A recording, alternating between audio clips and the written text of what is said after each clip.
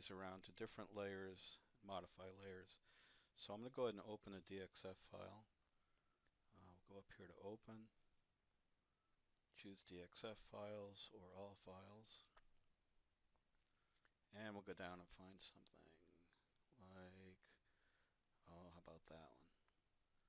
Okay, so I prefer a black screen. So what you'll find is that most the line entity, the color attribute for most line entities that you're going to import from outside artwork, the line's going to be black. So since I prefer a black screen, we have black lines, and of course you can't see the parts. So what I'm going to do is zoom out and hit select. Just draw a box right there. There's our parts. And now I can change that, the color of that, in a couple of ways. You notice up here, this is the layer we started with, layer 0. Layer 00 is the layer that the rooster's on. So I can change the line color by either right-clicking and saying Utilities, or sorry, Modify Attributes, and change the color. And I can select white. Okay, so now it's white. The current line color is now white, so, and it was before as well. So I can also change the line color by selecting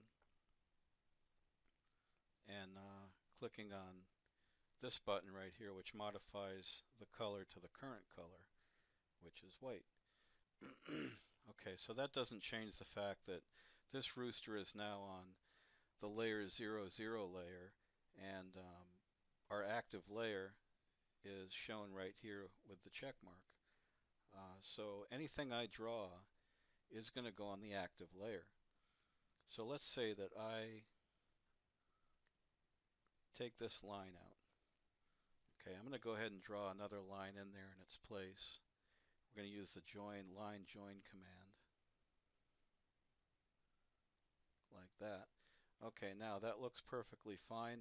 If I export that, what you're going to see in SheetCam is this entire drawing is going to be on layer 00, except for this small line right here that we just put in there. That's going to be on layer 0, and SheetCam's not going to like that. It's going to treat this as a separate entity. You'll have a start point here and a start point here.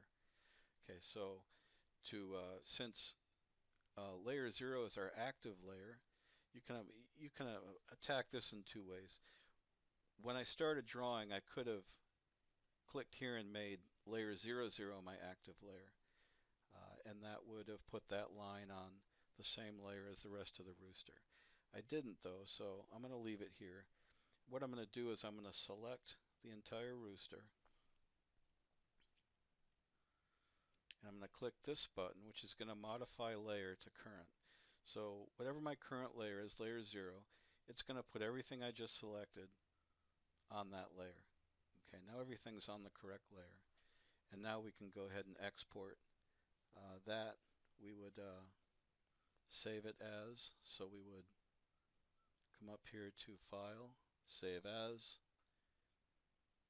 make sure we select DXF file, type in a file name and save it. This layer palette, many times this layer palette is missing. If the layer palette is missing, like that, all you have to do to get it back is right click over in this toolbar over here. Right click, and these are your windows here. So just click on Layer USC Post Manager and it'll come back. Sometimes it's over here. I prefer it over here. Sometimes it's stacked over here on the left side. But you'll always want that layer or that window open. You can also create new layers simply by right clicking over here in the layers palette. We can add a new layer. We'll give it a name, inside. Okay, we can also rename layers. So let's say we want to rename this layer. We rename it. Let's say rooster. Okay, and you can hide and show layers. You can make this your active layer by selecting active layer, or you can just click right here to make it your active layer, like that, or just click here. And that's about it. Remember that layers are very important. Everything has to be on the correct layer. SheetCam works with closed contours, so if you have an entity, like we had our line here, that's on a different layer, you're not going to have closed contours, and that will drive you absolutely nuts in SheetCam. That's about it. We'll see you in the next video.